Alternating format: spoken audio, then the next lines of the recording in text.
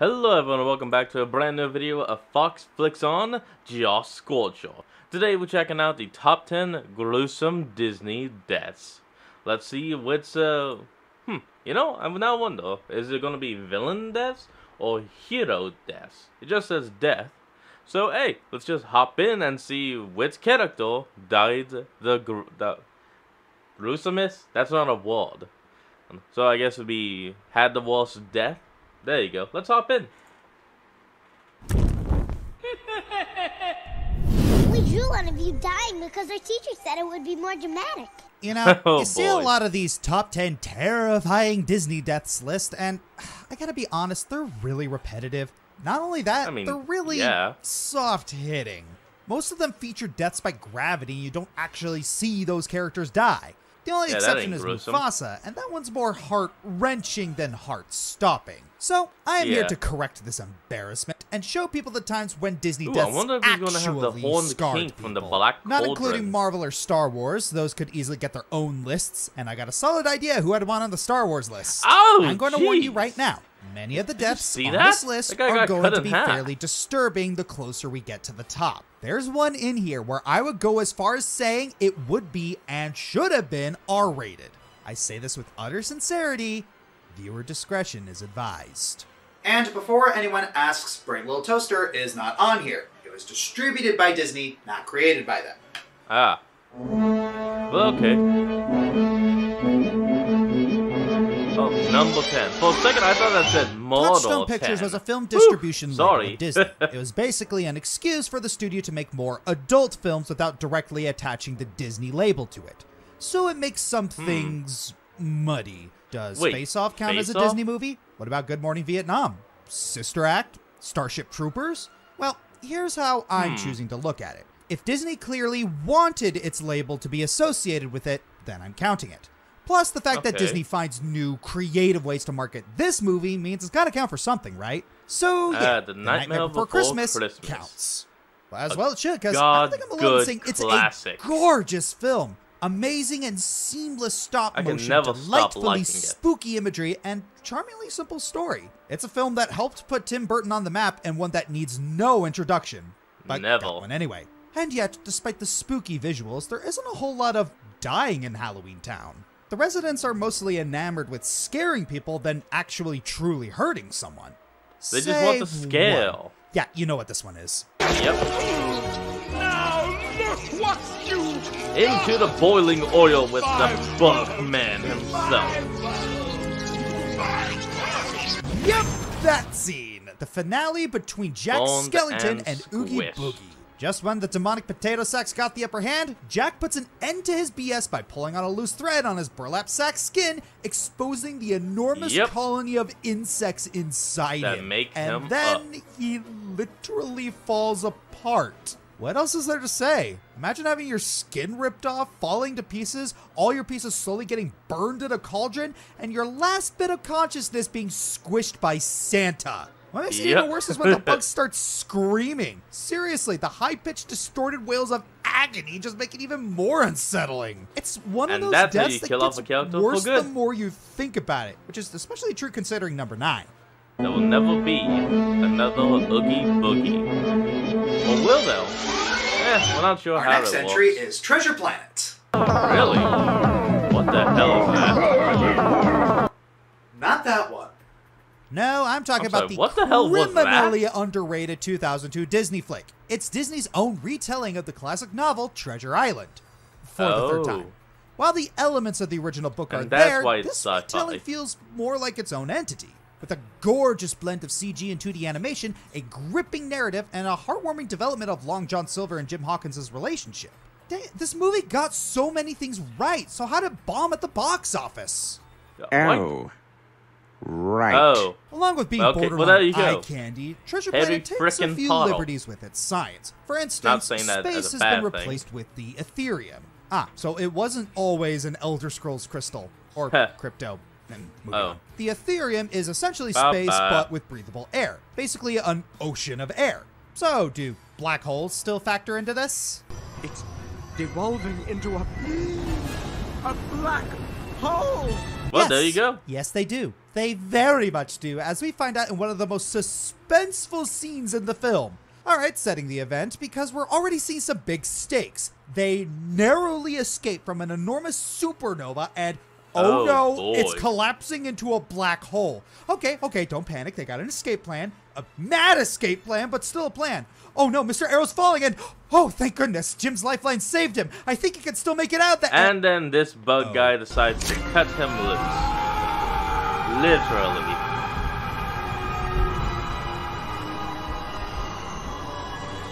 Well, that's pretty harrowing. Damn. Yeah, I had to dock a few points because we don't really see Arrow bite the dust, but if you knew how black holes really worked, trust me, you wouldn't want to.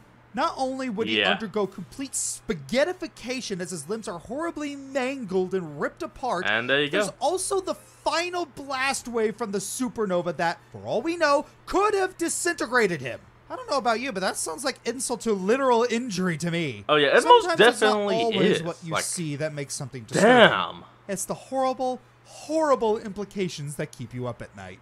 I mean, hell, have y'all ever seen that scene in Futurama where that one robot woman gets like pulled and then sucked in? That's what happens in a black hole. And dead. Yep. Oh crap, hold on, crap. Sorry about that. I don't know how I missed that ad popping up. Just kind of came out of nowhere. But yeah, Clayton, dead by his own hand. Oh, blade. Next.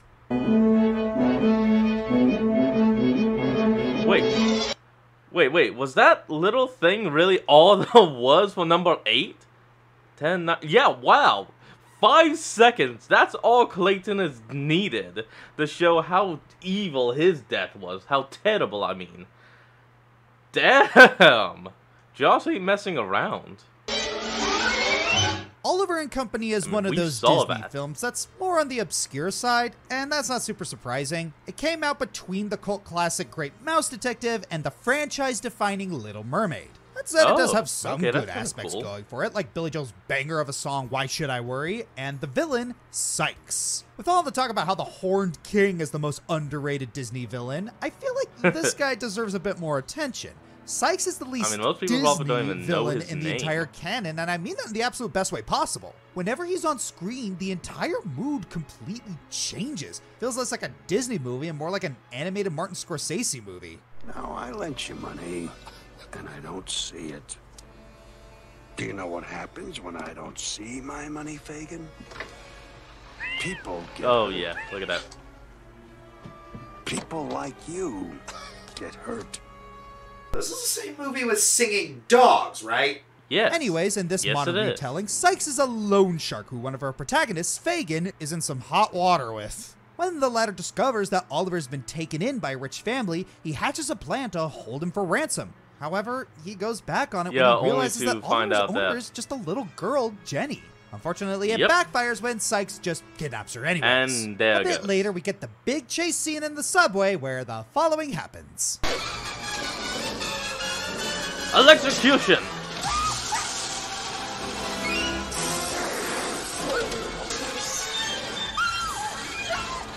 Wait, does that dog also get electrocuted? Oh, and let's not forget just straight up explosion. Damn, he ain't coming back ever. This movie was willing to show 2 dogs dying via electrocution, one on screen. Okay, then Bill so, Sykes gets hit by a train, and it's pretty visceral. Damn. You can see the light leave his eyes. It gets even worse when you realize, oh yeah, both Roscoe and DeSoto are still on the tracks, so they get electrocuted and run over by a train. Ooh. I gotta say, the setup for this action scene is so convoluted, you'd think it was made for the express purpose of killing the villains off in this weirdly specific way. I mean, a car clearly drives downstairs and can move on rails. Given the rest of the entries, you'll see why I'm pretty sure that's the case. Of course, that's only the second most disturbing moment in Oliver and Company. The most was this one. Some minor adjustments, darling. I just all know she's someone doing is became just furry moving because of fluff. this. I mean, it's a dog that's very fluffy. Who Framed Roger Rabbit is a work of art. Oh, I in and of love itself, this movie. crossing the realms between live action and animation and blending them together in an enticing and zany film It's a noir. classic. Basically, what the new Chip and Dale movie tried to be and fell short. Seriously, haven't they could've watched just that. made a straight up Chip and Dale movie. Instead, they got a nostalgia bait as a already. Roger Rabbit's a lot more ugly mature Sonic. for a film of its time. A lot of that stemming from the obvious reasons. Oh, yeah. But partially because it wasn't afraid to get into some really disturbing scenes. Like, remember Judge Doom? AKA, what would happen if Christopher Lloyd became even more animated Oh, and just yeah. started talking?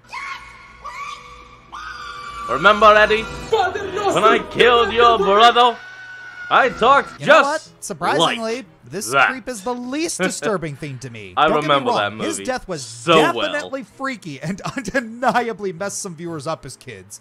Because, yeah, who wouldn't want to see a guy howling in agony while they're slowly being eaten by acid from bottom to top, am I right? I know a hello, lot of Wicked y'all Witch of the probably West. expect me to go more into that, but there was Anyone another else? death that really traumatized me as a kid. And I think a few of you know which one. Oh yeah, the clown dude is being forced into the dip. Kid me did not think that was ink. I thought, look at that. Look at that. Wait, That wait. is blood. That is... Wait, the squeaky shoe made it onto the list? Oh, okay, I'm gonna just keep this thing rolling because I was not even expecting that. The squeaky shoe, the frickin' clown shoe, made it onto the list. Let's move. is honest to goodness blood. No, that is not ink. I refuse to believe that is ink. This is too smart of a movie. They knew exactly what they were doing. I feel like this scene should be talked about more because just why? That shoe did literally nothing. Look at it. It was just smiling and curling up to Doom's leg like a cat. I mean, yeah, this weekend was getting a little annoying, but the weasels are annoying. Don't see them swim in a dip. But the good judge doesn't care. didn't He just one- grabs the two shoe of and them, like, fall slowly into the dips vat it into at the the, only climax substance of the on movie? Earth that can kill a toon. Even Eddie, the proud look and that up. self-titled toon No, hold on. Someone actually looked it up. Was it one or just two of the weasels that fell into the vat? You know, the giant thing that they were going to use to plow through the wall and just destroy all of Cartoon City, or whatever it's called. I was going to say, like, Inkington, but that is definitely not it. That sounds more like a map in Splatoon. hater cringes at the sight. And all Inkington. that Not totally bad, not actually. blood is just the icing on the overkilled cake.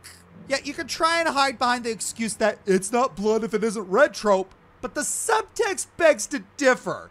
They knew what they did. They knew that we know. It's brilliant, it's unsettling, and it's just plain grim. But Even I really, can Judge agree Doom, with that. you don't need dip to kill a character. Just let this guy do it. He'd do it even faster. I don't even know who that is, so I don't get the joke completely. Let me know down in the comments who that was. The Black Cauldron. I never saw it. I only saw reviews of it. I have it on good authority that I'm really not missing much. That said, I watch a lot of YouTube videos about it. And in this day and age, Who that doesn't? totally counts. And if there's one thing I hear gets talked about a lot in a positive light, it's the villain. The Horned King is considered an underrated gem among Disney's masters of mischief. I mean, the whole movie's kind of honestly, underrated. I don't get why. He looks and sounds scary, but he doesn't do anything other than walk around slowly and get duped by a bowl of water. I still Well, don't don't understand forget that why he this could guy actually became use such a the Black huge talking Cauldron point to for the summon movie. his army when of what the people damned. should be actually talking about was how obvious the writer's horniness was.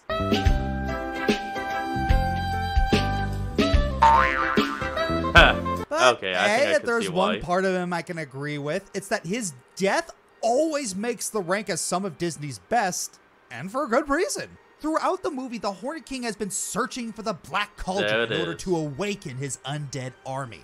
But there's a catch. The Black Cauldron has an insatiable hunger and must feed. And looks like it decided to munch on the king. Oh, boy. Let's see how he bites it. Does he get sucked Wait, in isn't Jafar that- style and that's the end of it? Hold on. Doesn't it only start to eat him after... You know what? I have never seen a movie. I'm gonna shut the hell up and just watch this. Let's all just shut the hell up and watch this.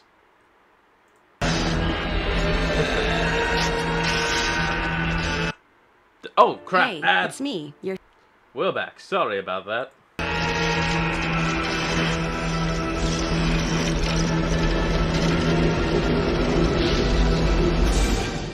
Damn. Ooh, he gets picked apart like piranha feed. The cauldron tears him off flesh first, and before his bones get sucked into, he's set on fire. Not gonna lie, that's a freaking metal way to go out. If the rest of the movie had this much edge going for it, it would have been way more interesting, I bet. Shame a lot of those darker scenes got cut out to satiate Disney's hunger for a broader demographic. Yep. They thought the cauldron was a content. glutton. But hey, at least we got this awesome scene to revel in. Fitting that the slowest Disney villain yeah, it's not dies bad. just as slowly and painfully as he moves. I have to say, that was actually kind of good. But great animation and all. The Difficult to Pirates see, of the but still good. Caribbean movies. Based on one of Disney's most iconic rides and one of their best live-action film series. The first one being arguably the best, the second and third being worthy continuations, and the fourth and fifth existing. I've never Naturally, watched the them. series has seen its fair share of disturbing twists and turns, which at earned all. it its PG-13 rating. Though, to be honest, I feel like the first one at least feels more like a basic PG, maybe the third one too, but the second, Dead Man's Chest, that's where things take a turn for the grim. Go a on. darker, more ominous tone about a corrupt businessman who vows to end the age of piracy and turn the sea into his personal capitalist empire. And he's not messing around. Good Worst luck. of all, our boy Jack Sparrow finds himself on the run from one of the best Disney villains of all time, Davy Davy Jones. Jones. You don't have to watch the movies to know who these characters are. Okay, yeah, elephant in the room. With his introduction came a whole lot of complicated subplots. At World's End didn't help in the least, and films 4 and 5 are beasts all their own. There were some ups, some downs, and memes to be had, but the ups were definitely ups. That fall wasn't One of those planned. ups is definitely the Kraken. When Jones's invincible pet is on the run, it won't stop until Jack's debt is paid in blood. This Leviathan was built the heck up throughout the whole film, and it delivered. It decimated an innocent fishing boat just Again, never because seen it the had movies, Jack's but hat on you can board. never go wrong it on a tore ship Kraken. to smithereens and ate its entire crew to get at will just because he tricked Jones. Oh, but don't worry, there are a few lucky ones. All they did is get their faces forcibly ripped Ooh. off by the beast's tentacles. That's I believe terrifying. he's only playing. No doubt about it. The first chilling sequence with the Kraken is one of my favorite action bits God. in all of cinema. The build-up, the horror, the music, oh, it's just so good. People are dying left and right, getting grabbed and dragged under by its massive tentacles. The This crew is tries to fight terrifying. back, but they never stood a chance. And when that organ sting hits, it's like a bell tolling for these doomed souls, while most of them forcibly slide down their demolished ship into the maw of this unholy beast, finally ending their suffering in a grisly way. Gosh, Oh, there it dang, is. this scene is awesome! And to add an extra sense of tragedy, the only way to silence this monster's rampage is for Jack to face the beast head on, diving sword drawn He jumps into right the into belly its of the mouth. beast, Look at only to be this. dragged to Davy Jones' locker with his beloved Black Pearl. Not that he really had a choice since Elizabeth left him to die to save the others, but let's not split hairs, shall we? Well, I would say that was terrifyingly, perfectly awesome. Well, time to talk about a Disney live-action remake. No, Which no, no, one? no, no. Which None of the one? recent ones. Rudyard Kipling's The Jungle Book has had a lot of adaptations over the years, both animated and live action. You're probably thinking, oh great, let's talk about the 2016 live action remake or one of the weird versions from the 90s. Okay, yes, we are going to talk about the live action version from 1994. And hold on to Okay. your butts! This live action Jungle Book 1984 movie is something? a vastly different beast from the animated version. Also the one from 1967. By that, I mean it's got some very disturbing bits in it. Seriously, Like there what? are many different gruesome deaths in here, and they're treated with banality. Like, a guy literally Banality? falls off a cliff into sharp rocks, and the response? What a shame. What a shame. Really. Should we continue? Many of these could have made the list. Cold. Death by snake? Sure. Buried Cold. alive in a tomb? Ugh. But no, I think we all know the death that's getting in here. Quick, start, Lucas! It's stuck in me, stop! Come here, give me a hand! Drop my leg! Oh god. Nope! What the I hell was cannot that? believe Oh, this God. movie was for kids, especially with that. Also, guess what? This horrifically slow death is still hand-waved afterwards. Well, let's not be discouraged by every little thing. What an asshole! What the hell is with Just these people? waves off death by quicksand while loading a revolver. Even Ocelot's looking at him and saying WTF. Okay, Agreed, Ocelot. Stephen Sommers, same director as The Mummy. Yeah, checks out. Only a man who directed a movie where the term flesh-eating scarab beetles can also direct something this gruesome. Got nothing else to say. The scene is terrifying. No, full agreement. Am I scarring you guys by showing these scenes back to back? Maybe a little. Am I the bad guy?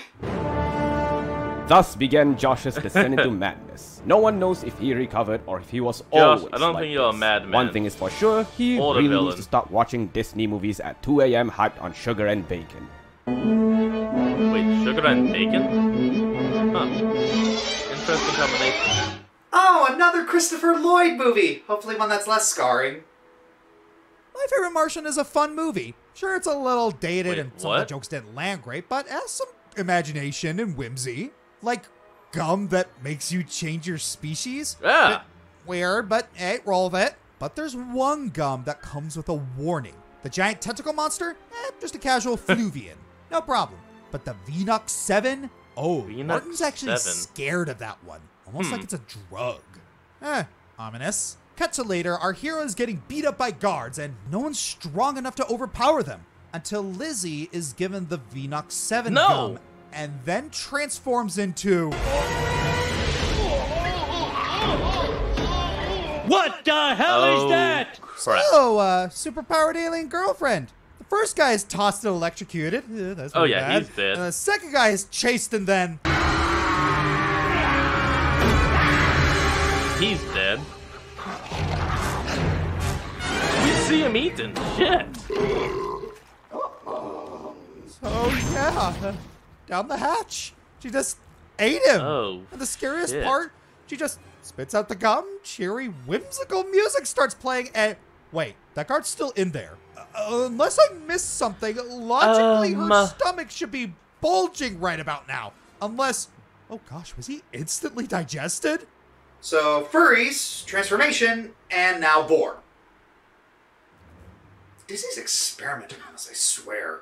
Disney. I don't even know what the hell to say. I'm lost. I'm honestly The lost. Incredibles sucked into a turbine. No blood, Classic. but we all know there was. Tangled, aged to dust. Pretty disturbing. Would have loved to see it Decent. not behind a veil and close it. What It's a the good thing they didn't fuck? go all the way. A Bug's Life, eaten alive by baby birds. Very karmic, especially because Kevin Spacey. Lion King, eaten alive by hyenas. Fun fact, hyena jaws can crush bone. Terrifying. Bambi, shot by hunter. Pretty off-putting considering we just heard her speak. Little Mermaid, impaled. The flashing Classic. skeleton really brings it all home, and now because I can, I've been impaled. Oh, I have to laugh at that. Disneyland is a magical place. I love all the imaginative rides and attractions. It's not surprising that some of them even get made into movies. Some good, some not. One rather obscure ride, Mission to Mars, got an equally obscure movie, Mission to Mars. Huh, The I've ride never itself heard of it. was... it was more of a documentary type attraction rather than a ride. Very educational, but still sparked some children's love of futuristics. So, with the movie, are we Okay, I'm getting a sort of listening. sciencey space adventure documentary? Kinda. Now, before you say, that's a Touchstone movie! Oh, okay, so I guess Nightmare Before Christmas doesn't count as a Disney movie anymore. Besides, this title was personally requested by the Walt Disney Corporation. And so look at that. I say, it counts. Oh, We it on the came same out a page? year before me. Aye. The whole movie is pretty cheesy. Lots of expository dialogue. Excuse me. Also fulfilling some alien puzzle about our destiny as humans to travel through the kinda stars. Audiences weren't impressed. Though, for some reason, this movie left a huge impact on people's memories. A faint I've never even echo seen of it till something now. imaginative in the back of their minds. Like, honestly, I've never Color. heard of this. And no one knows why. Oh yeah, that intro sequence. What so in the a hell? Mission to Mars, Don Cheadle and his crew are searching for water on its surface. When they get there, they run into a storm and... Okay, I'm just gonna show this scene uncut.